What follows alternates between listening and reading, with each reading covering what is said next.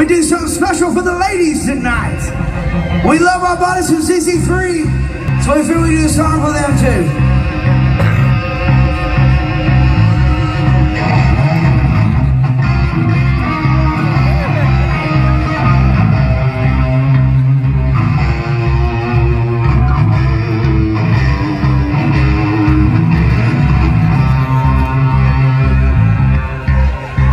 So let me tell you a short story here about Robert Michael Cook.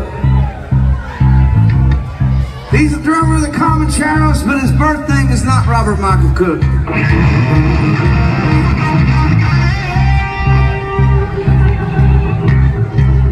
His birth name is Robert Michael Yoder.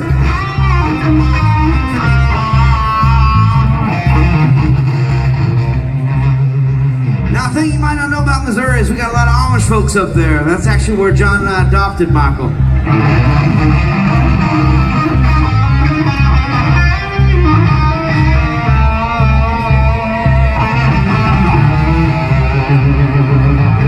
So John and I used to travel around in a two-piece band.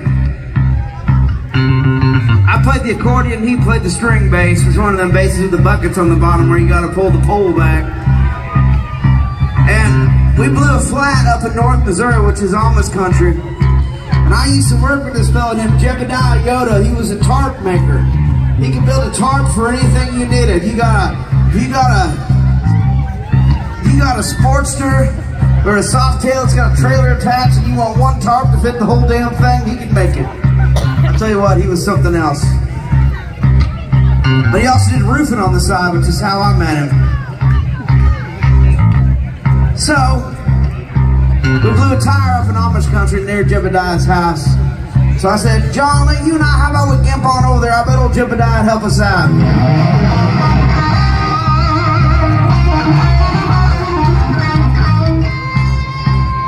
John said, I don't know, man. We're just an accordion player and a string bass player. I don't know if anybody want to help our asses out. It might be better if we get off the road. I said, you know that ain't true, John. We're doing a public service of rock and roll, man.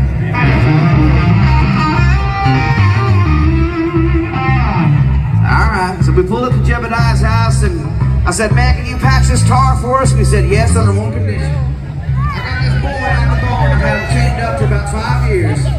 He can't plow. He can't run nothing. He can't run a hammer. He can't even tarp.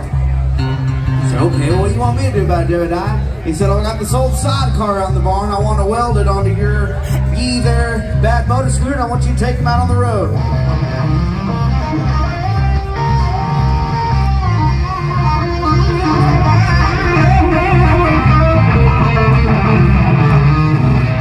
I said, all right, Jebediah, I'll do it, man. I don't know what we're going to have him do. I said, we've been looking for a drummer, I guess. And he said, well, that's perfect, because all they can do is beat off.